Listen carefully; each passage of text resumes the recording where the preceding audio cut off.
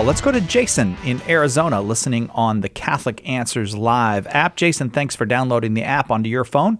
Your question for Jimmy.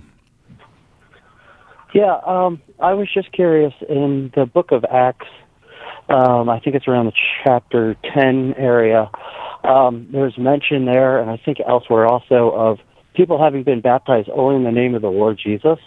And I was just curious why it wasn't a formal baptism in the name of the Father and of the Son and of the Holy Spirit. Well, it may have been. Now, actually, the formulas that Luke uses vary from one instance to another. Sometimes he'll say baptized in the name of Jesus.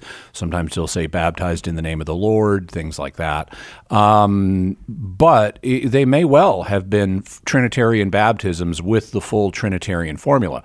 There were multiple different forms of baptism that were in use in this time period. I mean, to cite the two ones that we're most familiar with today, there's John's baptism and Christian baptism. But there were other baptisms too. And so when Luke is talking about these, he occasionally needs to give an indication of which one he's talking about. And it would be rather cumbersome if he needed to recite the full Trinitarian formula every time he mentions Christian baptism. If every time he wanted to talk about Christian baptism, he had to say baptism in the name of the Father and of the Son and of the Holy Spirit.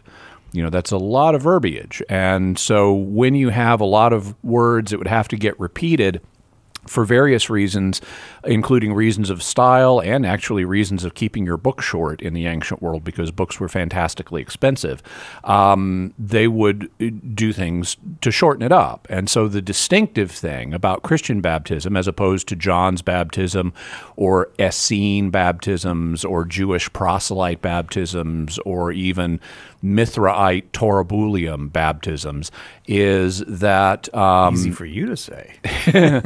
is that it's connected with Jesus. And so it, rather than recite the full Trinitarian formula, which may have been used on those occasions, Luke could simply just say baptized in the name of Jesus, because he's the one that's distinctive in this baptism, as opposed to, say, John's baptism, which what's distinctive about that is John did it, and so it gets called John's baptism.